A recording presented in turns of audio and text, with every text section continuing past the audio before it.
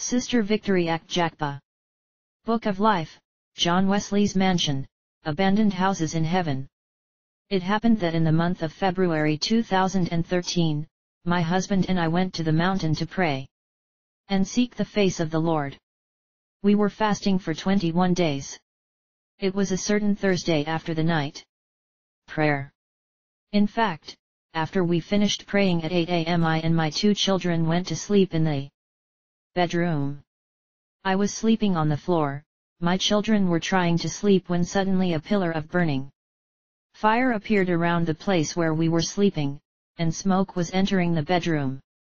I got scared and I wondered what was happening. And I said to myself, I must shout for help. My children noticed that I was panicking and they asked, "Mom, what is wrong?" They said, "Come to sleep with us."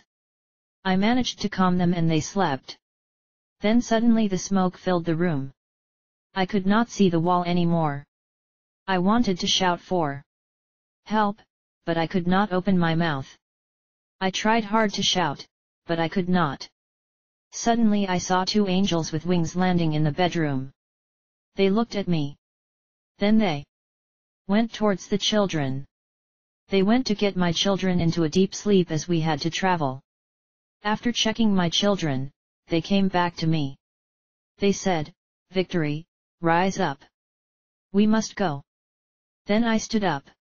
But when I stood up, I realized that I became 2. My body was still sleeping, while I was also standing. The 2 angels held me in my hand and they took me outside the bedroom to the temple where I and my husband were fasting and praying. I noticed that the temple was full of angels. They were praising God and there was a particular presence of God.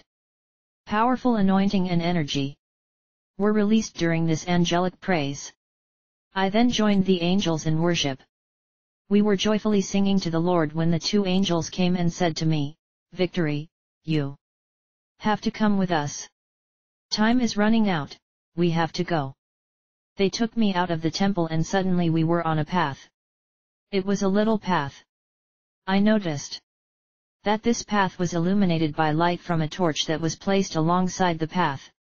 One of the 2 angels said, "Victory, fear not. We are near the gate of the kingdom of heaven."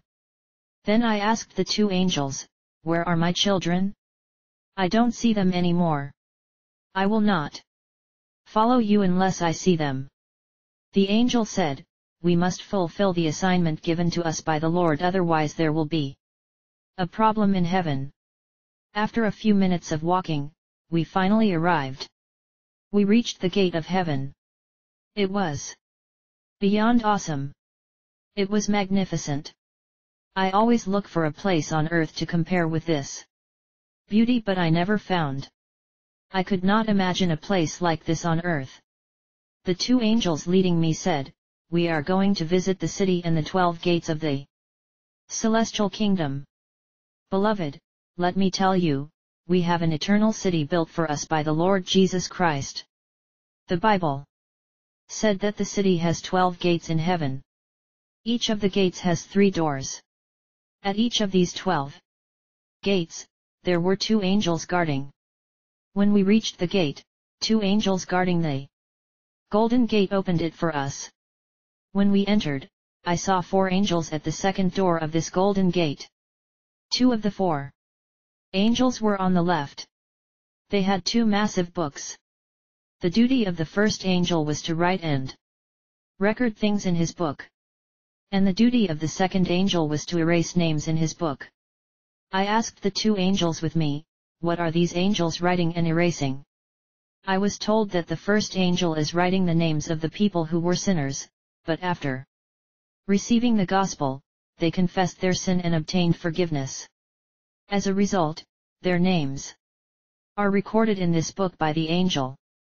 I was told that when a Christian commits a sin, when he becomes convicted of his sin and confessed it, then his name will be written again in this book after being erased because of that sin.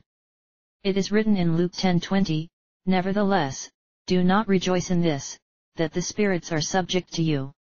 But rejoice that your names are written in heaven." I was told that the second angel was erasing the names of believers who have failed to confess their sin. Then I saw a copy of the 10 Commandments around the other 2 angels. They were positioned on the right of the door. When a saint enters the gate of the celestial kingdom, he will come face to face with this roll of 10 Commandments. The Spirit of God will certify to him that he kept the commandments of God and he is worthy to enter the celestial city. You will know whether you are worthy or not because the Spirit of God will convict you. Finally, the third door of this gate was opened. I heard the voices of people singing songs of praise.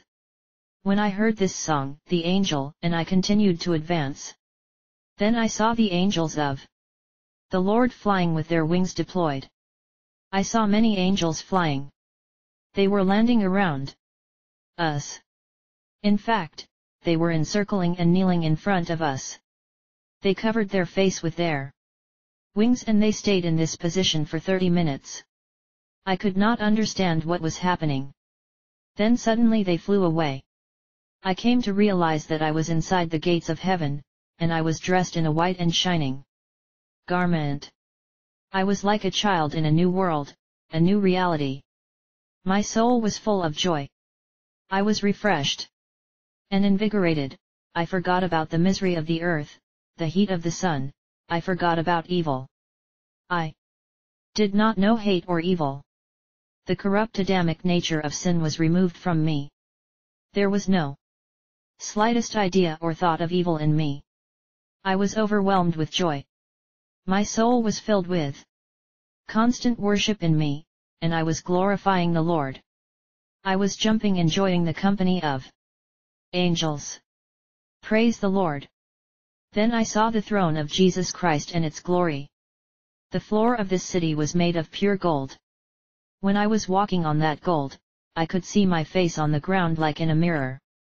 I was so in rapture with joy that I told the 2 angels who brought me that I don't want to return to earth. The 2 angels said to me, "We just brought you so that you can see and testify to others on the earth." I insisted that I am not going back to earth. Then the 2 angels told me to follow them, which I did. Then I saw a golden table. It was so huge and so long that I could not see the end of it. I saw chairs adorned with gold and crystal, they were aligned alongside the unending table. I saw different utensils that were sparkling and shining brightly on the table. I asked the angel, "What is this place?" The angel replied, "If the trumpet were to be sounded on earth today, people who are ready will be raptured and they will be received in this place. It is written in Rev 19:7, let us be glad and rejoice and we will give glory to him. For the marriage of the Lamb has come, and his wife has prepared herself. 8 And to her was granted that she should be arrayed in fine linen, clean and white. 4 The fine linen is the righteousness of the saints. 9 And he said to me, Write, blessed are those who have been called to the marriage supper of the Lamb. And he said to me, These are the true sayings of God. The Bible said that there are 4 living creatures in front of the throne. When I saw the 4 living creatures, I was scared. They all had 6 wings and their faces were terrifying. The first had the eagle face. The second had the face of a lion. The third had the face of a lamb. The fourth had the face of a man. These 4 beings were not relaxed. They look intense, powerful, and scary. They covered their feet with 2 wings. They covered their body with 2 wings and they covered their face with 2 wings. It is when they saw us coming that they removed their wings from their faces. I saw the 24 elders that sit around the throne of the Lamb that was full of glory.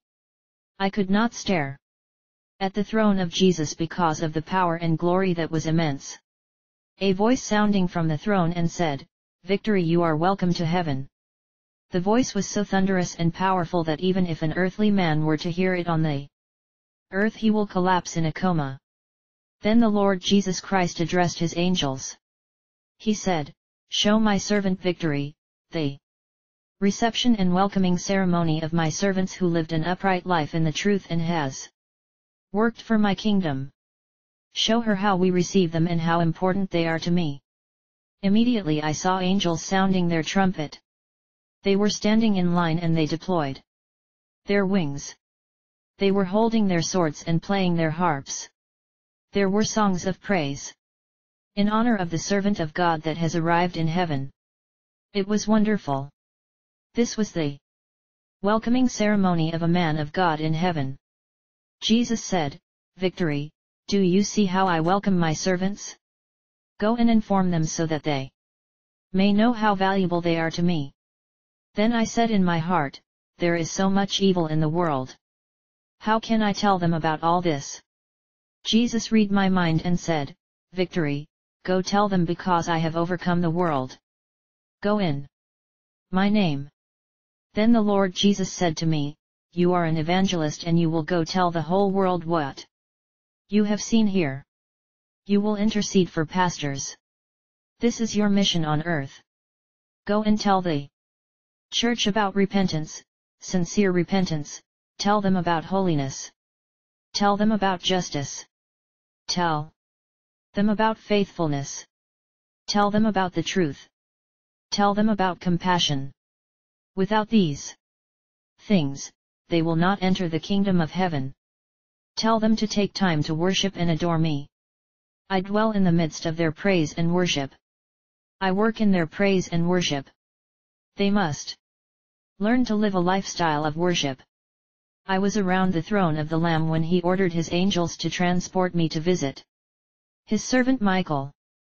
Beloved, when we arrived in the command base of the army of heaven, I saw the Archangel Michael.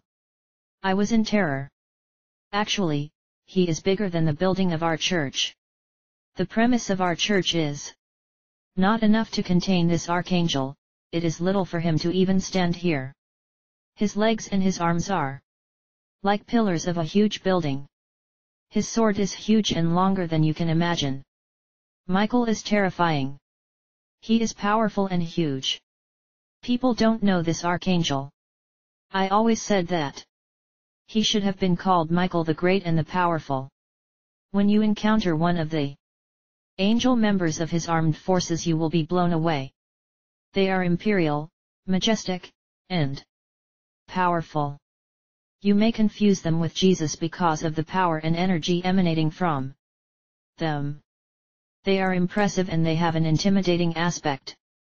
The sublime heavenly army led by the Archangel Michael is imposing and mind-blowing and phenomenal. You will be overwhelmed in wonder and amazement in their presence. After encountering the magnificent army of heaven, I was led to visit the patriarchs and the elders of ancient Israel. I saw Abraham and the ancient patriarchs. They were dressed in white garments, and they had white beards descending and reaching their chests. It was really beautiful. The angel of the Lord said to me, "Those who will make their garments white will have access to the eternal glory. They shall sit on the table with the great and they will have the opportunity to greet them." It is written in Matthew 8:11, "And I say to you, that many shall come from the east and west, and shall sit down with Abraham, and Isaac, and Jacob, in the kingdom of heaven." Beloved, I saw Jesus sitting on his throne. He was intensely angry. The cup of iniquity of the world is overflowing. Jesus was extremely angry. Some people think that they can get angry, but Jesus can get extremely angry, and I beheld Jesus in anger. You will not recognize him. Jesus is love, but he is also just. His anger was so intense that I saw the 24 elders standing from their thrones and they were begging him. The 4 living creatures deployed their wings together with the elders. They were all begging the Lord. I was trembling because I could not sustain the anger of the Lord Jesus Christ. It was thanks to the wings of one of the living creatures who supported me that I was able to stand. There were fire and smoke around the throne. It was terror. I had the impression that the whole of heaven was trembling and in tremor. It was an incredible terror. Then the Lord spoke and said, My angels have shown you things and you will go tell the church. It is important because my children are valuable to me. Afterward, the two angels asked me to follow them. We continued our visit to the celestial kingdom. I saw building structures and houses. We went to a particular house and we opened the door. A woman came out of it with joy. I asked the angel, "Who is this joyful woman?" The angel said, "This woman was doing business when she was on the earth, and she was using her personal money to help the poor, the orphans, and the widows. She did that until her death end. This big palace here belonged to her. It is her reward." When we entered her house, I saw many diplomas and certificates of her good deeds on the wall of her bedroom. These qualifications were the testimony of her good deeds on earth. Some of them were written on the board in a special room. When I entered that room, I was so joyful that I wanted to sit on our furniture, but the angel told me that I can't because it was private property. It does not belong to me. He even forbade me from touching the wall. He said, "Everything is in order here in heaven. You do not touch what does not belong to you." When we went out of that house, then we entered another building. A child came out with joy. The angel told me that the child is still alive on earth. He is not dead. His soul is joyful. And this is only the manifestation of the condition of his spirit. The angel said that the child is only 8 years old on earth, but he is evangelizing. I asked the angel, "How come this 8-year-old child is evangelizing? How does he do it?" The angel replied, "He distributes leaflets on earth. He goes to the street and gives people leaflets saying, 'Receive the word from heaven.' Every time he gives someone a leaflet, he would say, 'Receive the word from heaven.'" The angel said, "The way the child started his life on earth is surely the way he will finish it." I noticed that the many houses built on earth are different from heavenly construction. In heaven, you don't see or distinguish the foundation of the building with the remaining building. As we were moving, the angel opened the gate of another house. I could read the name of the owner of this property because it was written in front of the gate. Actually, it was written, John Wesley. I asked the angel, "Was this man a pastor?" The angel said, "Yes, the man was a pastor on earth." We got into his house. I noticed that John Wesley's bedroom was full of testimonies of his deeds on earth. There were a lot of certificates and qualifications for good deeds. The angel said, "This man did a lot of good deeds. Every time John was winning souls, he was meeting the needs of the people he was winning. He was feeding these souls. He knew how to take care of the souls he was winning." John Wesley was teaching people the authentic Word of God. And every time he sees people in physical needs, he will provide financially and physically for them.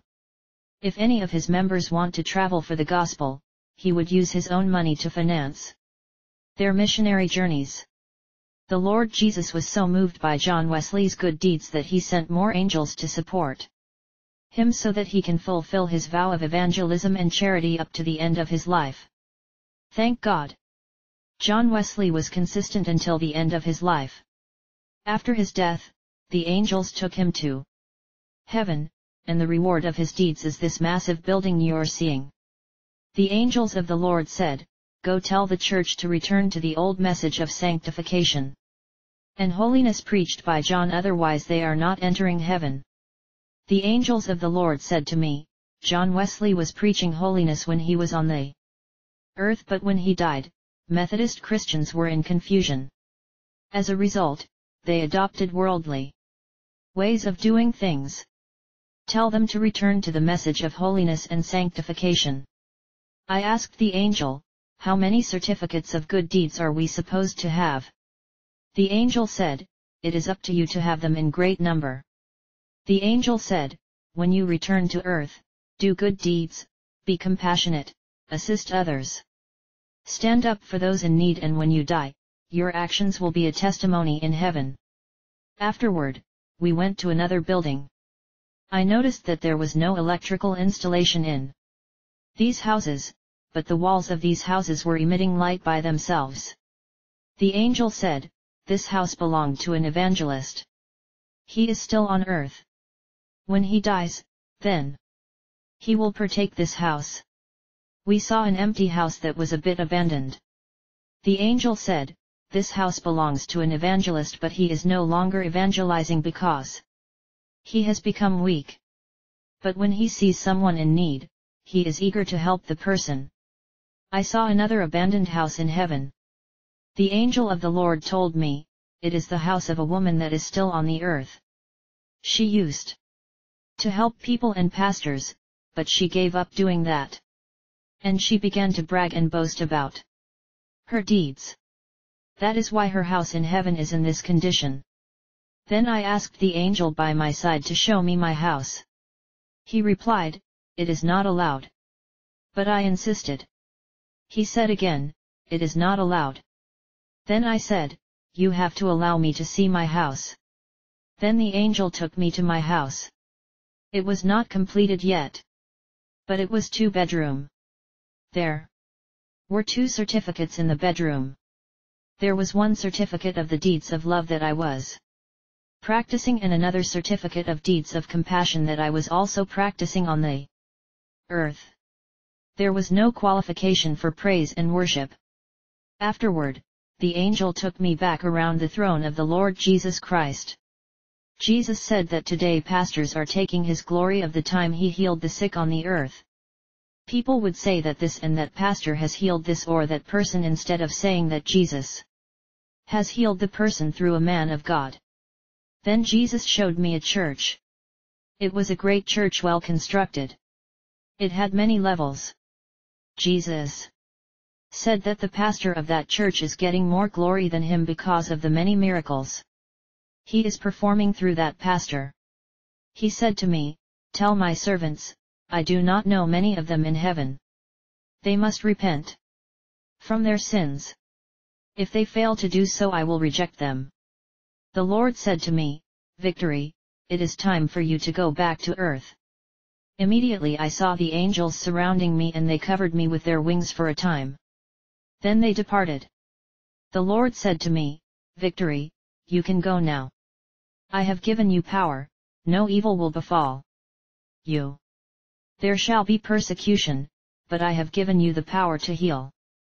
Then an angel came and took me for a walk in the city, and in a moment I returned to my body. I was weak when I woke up. https://spiritreports.blogspot.com/2020/07/sister. VictoryAKDJAKPA.html